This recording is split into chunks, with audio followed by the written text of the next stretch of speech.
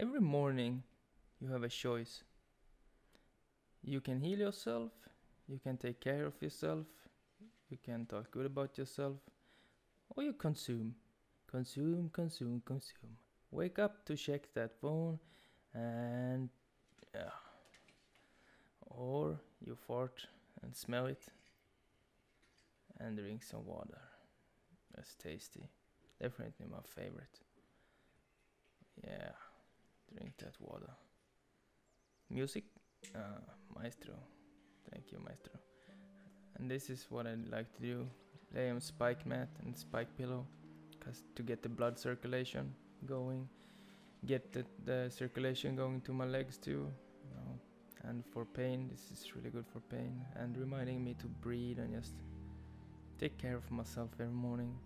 Do some stretches and then put on these socks, my favorite socks. You know, the anti-slip socks. So good, nostalgic too. Or some nice shoes, and they're hard and gives you the grip. And ouch, man, that hurts. That's when you can put on these sweet shoes. Look, nothing, no pain, and give you grip. The socks and these shoes give you the grips.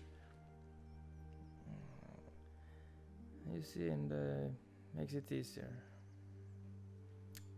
And then a nice skill to learn, sword fighting. Just kidding. A nice skill to learn is to use this tool, your extension arm. It's nice when a babe hides the sweets. The goodies. Babes at work. So this is what I do. This could be a hidden camera. Oh yeah, tasty peanut butter. And this is how you can grip with the claw, like use gravity and all the forces at the correct way. You can lift up your coffee maker if you feel like doing that and improvise like that. That's how you can do. I don't know. That wouldn't be possible without the extension arm. And a nice Christmas tree. Me and my babe decorated this. And then do some stretches. Oh, these are important. These chest stretches, just to be pain free. It's easy to have a painful life as paralyzed, neuropathic pain and muscle soreness and all these kind of things. These are my faves. Flex bands, so good, underrated as fuck. Fucking love them. And this, check the black tape is where my paralysis starts. So from there and below I have little to no sensation, and when I do like this, it feels like I'm moving my leg, like I'm in control, even though I'm really moving muscles and above my injury level. This really makes me feel in control of my leg, which is a really nice feeling, which I think will give me back one day, even though I'm a complete paraplegic, TH12. I think this is one way to speed up the healing process.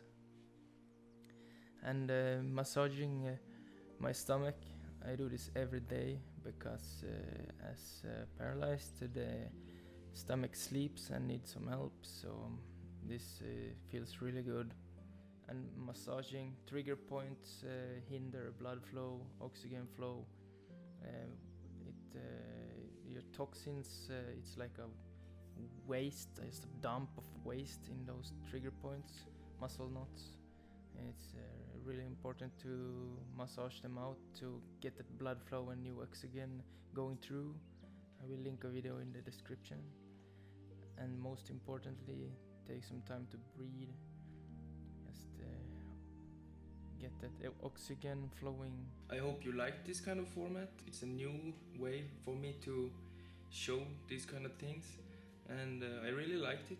And please comment if you also like the style I did it on, and if you what you would like to have more tips about, because this is just like scratching the surface of things, and which I think is important, or like just like it's small things, but still, they can mean a lot. All our bodies are unique, and we can do what we can do, but try, and I hope you can get inspired by something I show you, even though you might have a totally different body than me. This body is this body, and this is what I can do with this, and this is tips and stuff I've managed to learn since 2.5 years ago now, when I injured myself.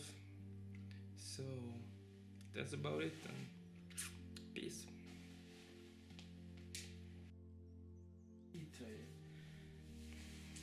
Den tröjan? Ja.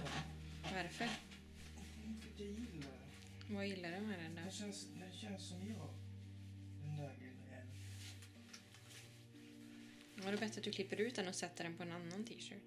Men det känns ju roligt. Det här, lyft armen för att se.